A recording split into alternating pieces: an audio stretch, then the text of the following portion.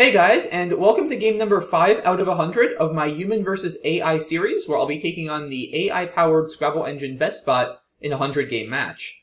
Now, as you can see, the first 4 games of the match did not go well for me at all. BestBot has stormed out to a 4-0 lead, accumulating more than 600 spread points in the process. So we really need a win badly, guys, to get back on track, and hopefully we can get one today. So, without further ado, let's jump in. And we are first. I have a blank, which is always a nice sight to see this early in the game. Unfortunately, I don't have much I can really do with it, given I have a Q, an X, a W, and a P along with it. So I think here I probably want to just play Cot, unload the Q for 24.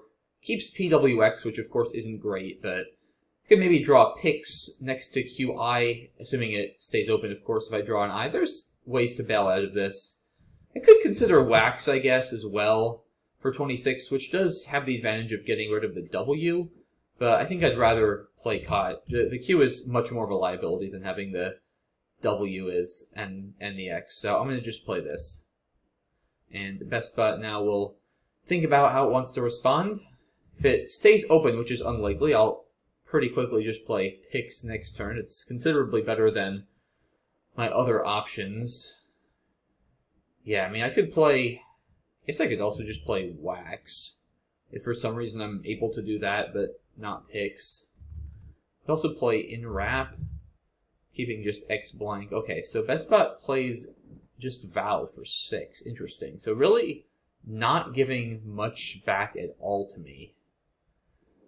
So, yeah, I don't have a lot of great options here. I could play PIU for 18. Which really, I mean, it doesn't accomplish much other than scoring 18 points and really giving nothing back either to BestBot. So that's an option. I could trade. I think those are really my two only viable options. It's definitely, there's no way it's worth it to do this, right? No. 37 points in NPRW is really bad. So there's no way it's worth it to do that. Yeah, I mean, I just don't have any other reasonable plays. This is terrible. It gives back a ton of points as well. So yeah, I mean, I think it's just between PIU and trading. So, I don't know. It's like, it is kind of tempting to trade, just because this board as it stands right now is so bad. And if I trade, like, XWN, let's say, if I keep PIR blank, I'm pretty likely to hit a bingo next turn. And with PIU, I mean, I do score 18, which is, of course, nice. 18 is a lot more than 0. But XNRW blank is pretty clunky, and I do still now sort of encourage BestBot to play down here and open the board, and even though I have the blank, like, my rack is not great here, and I don't necessarily think I want the board to be opened at that time. I'd rather probably trade, so that if BestBot opens the board after the trade, I'll be able to respond well. So I'm going to trade 3. I'm going to keep the P so that if I bingo, it'll score a little more, and the PR goes really well. Okay, so that was not a particularly good draw. Draw another I and another R. So, not ideal. But the good thing is... Well, there's a couple of good things. The good thing is I have an H, so I can play something like Thrip next turn, potentially, to score pretty well and unload some tiles. The other good thing is I could potentially hit Hair Grip if the bot gives me an A or a G. Not likely, but it's certainly possible. And if all else fails, I could still play PIU, potentially. So, we'll see what BestBot comes up with in this position. But without an S, there's very, very little to do. I mean, neither of these words take any hooks other than an S. And, I mean, without an H, like I have here, I mean, you could play from the V, I guess. Other than that, like, there's just shockingly little to do on this board, which again is part of why I wanted to trade, because I have a very good rack, and I was kind of hoping that if BestBot opened, I'd be able to capitalize. So we'll see if that happens, and BestBot does trade 4, so not a huge surprise there, just again given the lack of options. So, now the board isn't like so impossible to use that I'm going to trade back and go for a 6-pass or anything. I think BestBot is too smart to fall for that, and I mean, you can still make a play from the V or something. Plus, I have Thrip here, which is a nice play. It scores 23, keeps IR blank, which is pretty much what I would keep anyway if I traded, and it does open a bit, but I've got a blank, that's fine. I could play Thur, I guess, as well. Probably gives back a bit more, though, I would think. It doesn't take an S, but it does take an L and a D. It also makes plays on the 8 row potentially more dangerous. Something like Azote would really hurt there, whereas after Thrip, such plays aren't really possible. So I think Thrip makes a little bit more sense. Okay, that's what we love to see here. We are definitely going to be bingoing next turn. And we have a bunch of reasonable options. So, of course, I have many 7s here ending in an S that'll play either with Cots or with Thrips. But probably my best play is going to be something like Briniest through this I, which will score 86 points on a double-double. That looks pretty solid. Yeah, something with Thrips. So let's say I play Brinies over here. Yeah, that's 82. So that's a few less points. Probably... Okay, so he plays Upgurt, which does foil both of those. I might be able to still get something here, though. Let's see. So A is nothing. B, C, binders, rebinds, and inbreds. None of those are going to work. Bingers. Berlins. Okay, there it is. Yeah, I knew there was something. That's gotta be best, right? I mean, it's 84 points. There's definitely no double-double ending in an I. Yeah, that's gotta be the best play. Okay, and a pretty good draw here, too. I have Plastery or Saltery for 90. I also have Sultry, P-S-A-L-T-R-Y, as a 7. But I don't think, at least as the board currently stands, that's going to play. Upgurt does not take an S. It's a past tense of Upgurt. Upgurt would take an S, but not Upgurt. Do I have anything through this I and the 8s there? I don't think I do. Dang, so it plays Ween, which does block my 8s through that E. And yeah, I don't unfortunately think Sultry is going to play anywhere else. Which is too bad. Yeah, it's just Sultry and Plastery. Or Saltery, I should say, and Plastery as the 8s. Yeah, Sultry doesn't quite fit over here either. Okay, so what do I want to do? Probably something with this W? Not really dying to keep 4 consonants, though, with something like Whaley. Oh, I also have Punty through here.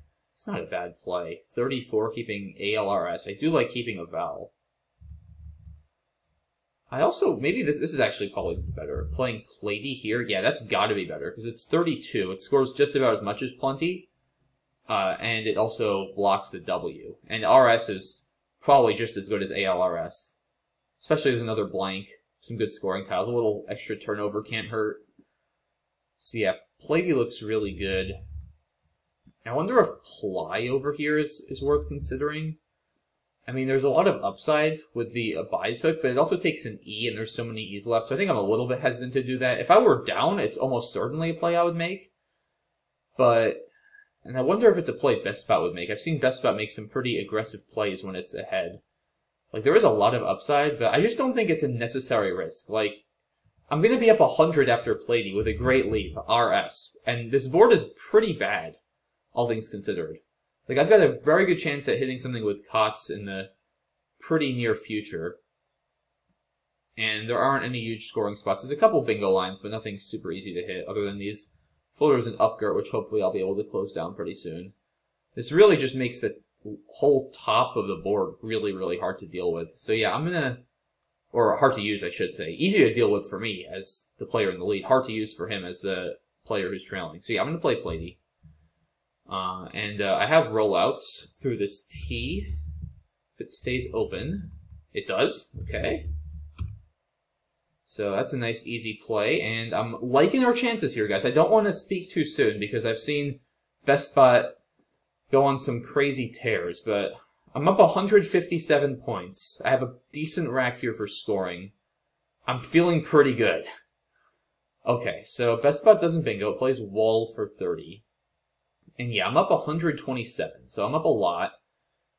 And I can score pretty well with cab. That's 38 points, which is substantial. I am a little bit concerned about this leave, though. We see that the vowel consonant ratio is already almost even, which is pretty vowel heavy, because normally the bag starts with 42 vowels, 58 consonants, so it actually starts a little consonant heavy. So anytime you see the same number of vowels and consonants, it's actually slightly more vowel heavy than usual, so I'm not dying to play Cobb keeping 3 vowels. Do I have anything good through this L? Bleak doesn't work. Yeah, maybe not really. I mean, I don't want to sacrifice a ton of points. Also, if I do something like this, I mean, not only does it sacrifice points, but of course it also gives back an E to work with. I could play ball tie, but yeah, that's 14 less points. That's just too many points to give up. Yeah, I mean, there is still a 7 line here. And look, I mean, AEIT isn't that bad. Like, I still have a decent enough chance of drawing 2 consonants. So, yeah, I'm not thrilled about it. I don't have any 4s there. I don't really want to play ABBA. Again, it's a pretty big point sacrifice. Yeah, I don't... Oh, no, never mind. I was looking at possibly playing something here like Bader, which would actually be pretty cool, but it makes IL, so I can't do that. I'm close to some plays there, but I'm not going to really be able to do all that much. So, alright, yeah, I think it's probably between Cab and smaller score. Oh, actually, there's Tillock. I just saw Tillock. That might be worth considering. Yeah, actually, this is kind of cool because defensively it is nice because it blocks the Kotz hook. It also blocks 7s above or below rollouts. It does give back this T, which is not that hard to hit. This K it's something I'll want to block later because it does potentially score a lot of points, but it's not easy to hit. I also saved the B for scoring plays here, too, on my next turn if nothing else materializes. So I think this is worth it, because the leave is a lot better for this pool and for scoring. And again, when you have this much of a lead, you usually want to be trying to keep scoring tiles more as opposed to bingo tiles. I don't need to bingo to win, I just need to make sure I can keep scoring and keeping the initiative. So I think Tillock is a better play than Cobb. I'm going to go ahead and do it. Wow, okay. Let's go. That was a very good draw, of course. And I'm close to broad X. I'll have that if I get an A or an O to work with. Close to things like extra bold, too, as a 9. Yeah, I'm now quite confident we're going to be winning. And I'm not going to feel bad at all about this draw after what BestBot did to me the first 2 games. Alright, so BestBot just plays Mo. And yeah, no bingos here, I don't think. Oh, Breadbox almost works, too. Huh. Yeah, anything else with box? I don't think so. No, it shouldn't be. Broad X doesn't fit through this A. Yeah, I think I probably just play box here, and I'm probably going to bingo next turn. I'm not sure where. Maybe to this T or from this L. But, I mean, I think that's just, assuming I'm not missing a bingo, that's just got to be the right play. Like, yeah, what else do? I don't have anything to score more with this X here. So, yeah, let's play box. Alright, yeah, now I just have, like, laddered or something here. Okay, and do I have a triple now? I might not. Yeah, it's a little bit of a clunky combination. 2 A's, 2 D's, 2 E's. It's obviously worth a look, but I'm not feeling it at the moment. Yeah, I don't even see any 8s off the top of my head. Just sort of going through the alphabet here. And assuming if there is no triple, I'll have to think about, do I want to play laddered or do I want to block that line? At this score, I may want to actually play like endeared or something, but let's get to that in a minute once I establish that there are no triple triples here, which, again, I don't think there are. Yeah, I don't think so. I've been through the whole alphabet in my head once now. Yeah, it's like not too bad, but at the same time with 2 A's and 2 E's, this makes it a little bit difficult. Yeah, there's nothing. I'm almost positive. Okay, so there's nothing there. So yeah, I can play laddered. Once again, that's 83 points. I can also play something like deadener. It's 76. It's got to be a more prudent play here. I mean, yeah, it gives back a potentially big play on column A. But I'm not worried about him scoring 50 at this score. Like, I need to be worried about a big play here. If I play laddered and he triple triples with Siamesine, then, I mean, that's going to be 311 points, and I'm going to be very unhappy. So, yeah, I think I need to go here. Even in a tournament, I honestly think I would, because, like, it's not great for spread giving back this spot, but, like, I just gotta block that A. It's not a good pull, especially it's foul heavy, but, like, you just gotta respect the possibility, I think. So, I'm gonna play deadener. I could play endeared as well, but this at least makes the E's slightly harder to overlap with. So, alright. Get some vowels. No huge surprise there. And yeah, I mean, it may work out better for him. It often will work out better for him, me playing deadener as opposed to laddered, but again, I just have to address that A at this score. Yeah, alright, I gave back Vice for 57, which again, it's not great. But kind of had to. And I know I'm going to be able to withstand a bingo, right? I'm still up over 100, so I wasn't too worried about that. And, alright, what do I want to do here? No D for audition, of course. That would be nice. Yeah, I mean, I just kind of need to not do anything terrible, and I should be fine, I think. I guess BestBot could still bingo twice and maybe cause me some stress, but it's going to be pretty tough. I don't really think I have a good way to score points, especially having all one-pointers. There are a lot of E's left. Maybe 2E over here just to block a little bit as well. Takes out that S, which is nice. It's not bad. I feel like I should have something a little better than that, but maybe I don't. I don't really like OI here. It does take out the L, but the L is not particularly easy to hit. Yeah, I think probably just 2E is fine to block a little bit. I'll go ahead and do that. Wow, that was a good draw as well. Hitting the Z. Womanize, Monazite, Romanize, a lot of 8s. Nothing that's going to play now. And, ooh. Plays off. That's a very sneaky play. And see, this guys is why BestBot is so much better than HastyBot. Like, it's setting up its D for Doff, or its C for Cough. And I don't really have a way to deal with that.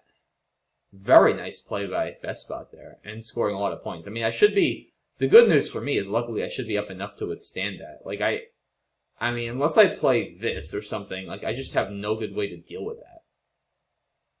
And I think I'd rather just try to outrun.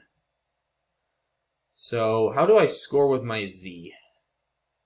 If I can play 4 tiles, too, then I'll force him to empty the bag if he bingos.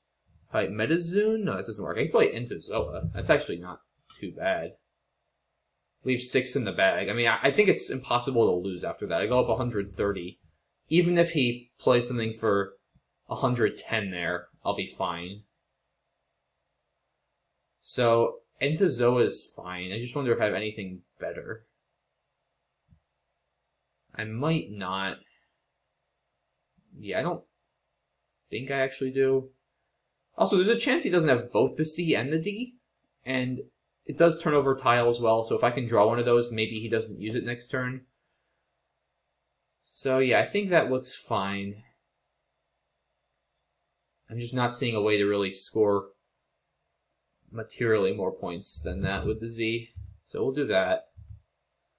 Alright, so don't draw either the C or the D. No big surprises there. And yeah, I'm sort of at the mercy now of whether BestBot keeps fishing and hits something on the top. Huh.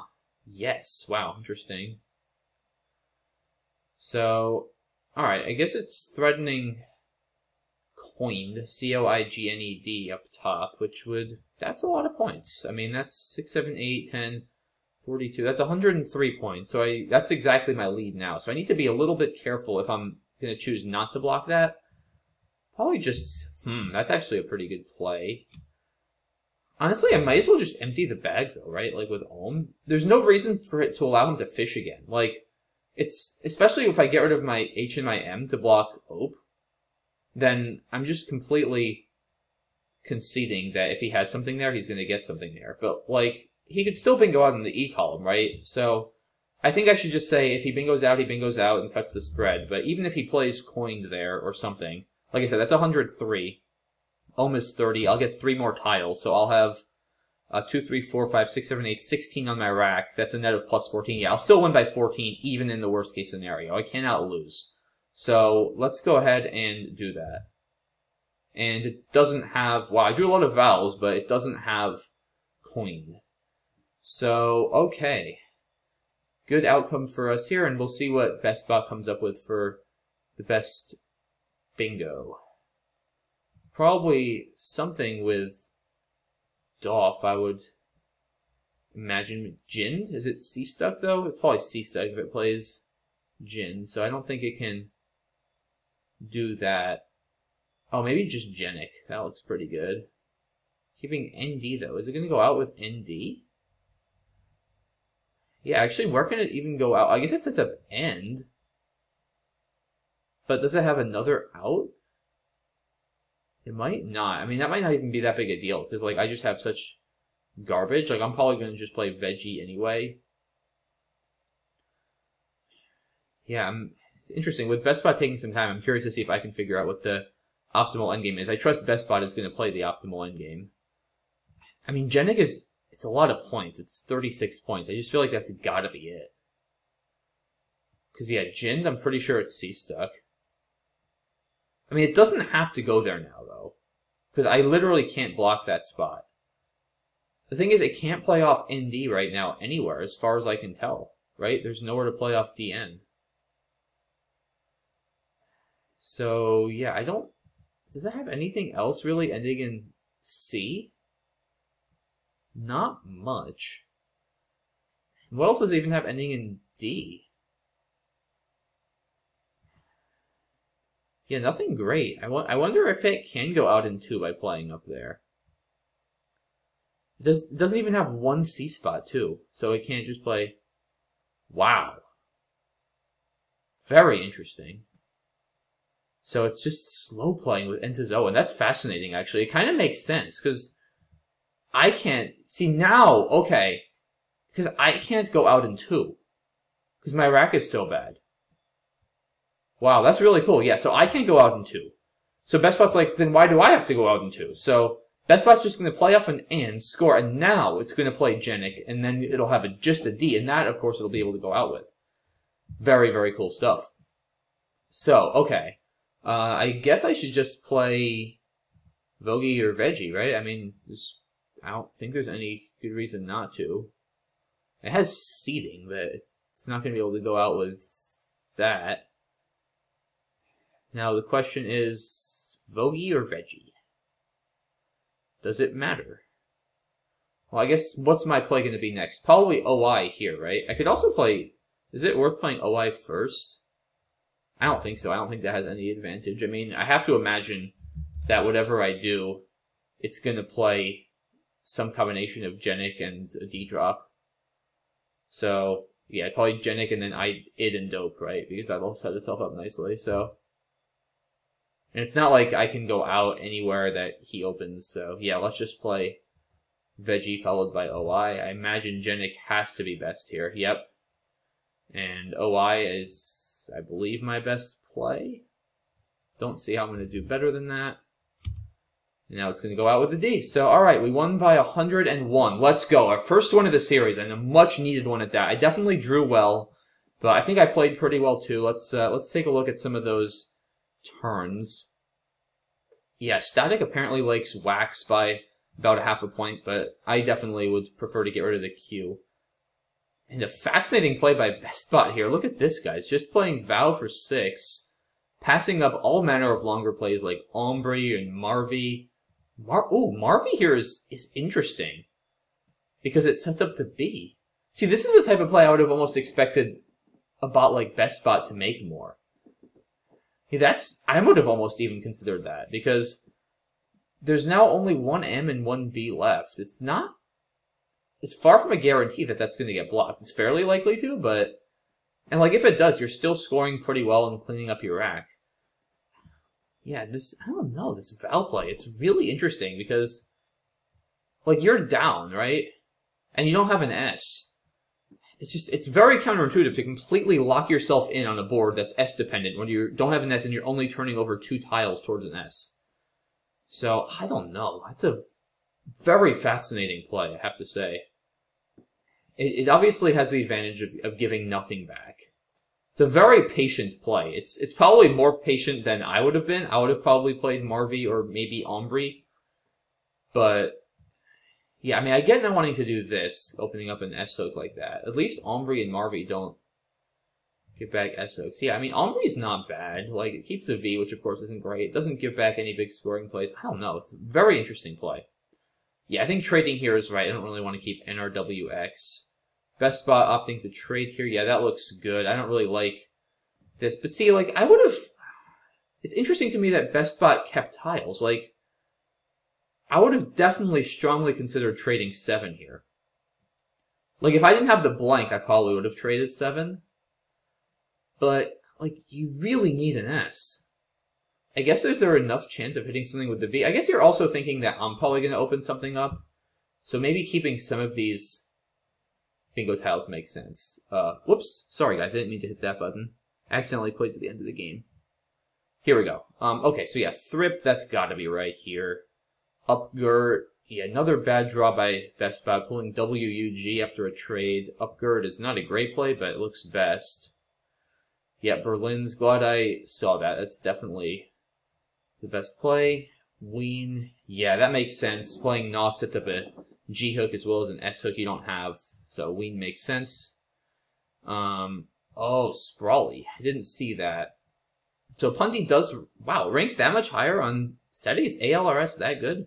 Huh, I didn't really think ALRS was that good, but apparently it's a little bit better than RS. I'm fine with Plady, though, over Punty to block that spot. Sprawly, it's close, because 13 points is a bit to give up for the S, but the S is really nice here because of the Kots hook. Like, the S is probably better than average tile on this board, especially with good bingo tiles, solely because of that spot. So, and Sprawly does allow for the top left to be reopened a bit. Like, Plady just is so defensive. It completely locks down this top left area of the board, especially with this QV there. Like, it's so hard for the bot to access that part of the board. I think Plady's fine. I should have at least seen Sprawly, but I think Plady's fine. And yeah, once I get rollouts here, I was definitely feeling pretty good. Yeah, the bot could have played Swam, but it definitely needs to start opening, which it does with Wall. Yeah, I saw Cab. Oh, I didn't think about Kaib. I think I got a little bit hung up on playing off one of the A's. And yeah, Cab is miles better on Static, like 13 better actually. But yeah, I mean, AEIT should not be worth +7. I know the Google Static values are a little bit too much in favor of Val Heavy Leaves. This is definitely not what Quackle would say. But yeah, either way, I'm not surprised that Cobb is better on equity. I would have maybe played Kaib if I saw it. I don't know. I mean, Telok is nice. Like I said, it takes out a lot. It takes out Kots hooks and 7s above and below rollouts. So it's very good defensively, and the B is nice for scoring. I think Tilok is still a fine play. And hey, I blocked, look at this, I blocked everything. I blocked Omertas and Kots. I blocked Omertas above rollouts. I blocked, well, I guess Maestro didn't play, so maybe that's all I blocked. But like, I blocked 2 bingos with Tilok. It definitely paid off. Oh, that's interesting, just Ox. Huh. I think Box is fine, though. I mean, I'm still probably more likely to bingo, given that I have to bingo from that L. Alright, yeah, didn't miss anything here. I saw laddered, but I just, again, at this score, I feel like I need to respect that open A. There's a Z unseen. Again, something like magazine or Simazine is absolute disaster, so I need to block that. Dead and Earth seems fine. Yeah, I saw OI here, but I decided to play off an extra tile and block the S. Wow, off key. Look at that. Wow, that's 35 points without covering a premium square. That's rare. It's very rare you see a play score 35 points without covering any bonus square whatsoever. That's, of course, for a non-bingo, that's very, very impressive. Yeah, I mean, off is... Oh, it didn't have the C or the D! Wow. Crazy. So I guess it's just figured that its only chance was to draw the C or the D. Is there anything it could hit, though? Like, this rack is pretty clunky. I guess more in the long run, right? It wants to just create that opening and hope somehow... Like, maybe I have 7 vowels I have to trade. It can maybe score with Boxy or something, and then hit something there. Like, I guess it's reasonable. Yeah, it's very fascinating play. Oh, I missed Atomize. Yeah, that's probably better. I mean, the M is not bad for scoring, but yeah, Atomize, there's probably no reason not to just take a few extra points. Also, it doesn't give back this other place to bingo here as well. So, I mean, granted, most bingos are going to play with either Dolph or Eds anyway, so that's not too big a deal, but there's still no reason to do it. So yeah, Atomize would have been a little bit better, but either way, hard to imagine losing at this point. Yeah, so, wow, so the bot still didn't have the D. It had the C, but it couldn't really do much. Yeah, I played yes, which, what's it going for with yes? I guess probably coins? I don't even know. I'm not sure it realistically can win, but interesting. So yeah, I just play Ohm again. I knew if it bingoed out, I would still have enough to win. And it finds this really cool best endgame of Entozoan. Yeah, I'm not going to put this into Quackle because the game wasn't on the line or anything, but I feel like Veggie has to be right. I mean, I can't go out into, I literally can't do anything about the top, so might as well just do that. And then, yeah, so overall, this was a really sound game for me. I didn't make any major mistakes. Atomize would have been a little bit more precise later on, but the game was mostly decided at that point. Early, I think I played pretty well, and yeah, just really, really happy to get on the board here. So we improved to 1-4, which is still not great, but it's it looks a lot better than 0-4. So, all right, not bad. Let's hopefully continue this trend in Game 6 and improve to 2-4, which would be pretty respectable. So that's it for this one, guys. Thanks again for watching, and I hope to see you soon for Game 6, where I very much hope to get another win under my belt. So I will, I'll see you all there. Have a good one, guys. Thanks again for watching. Bye-bye.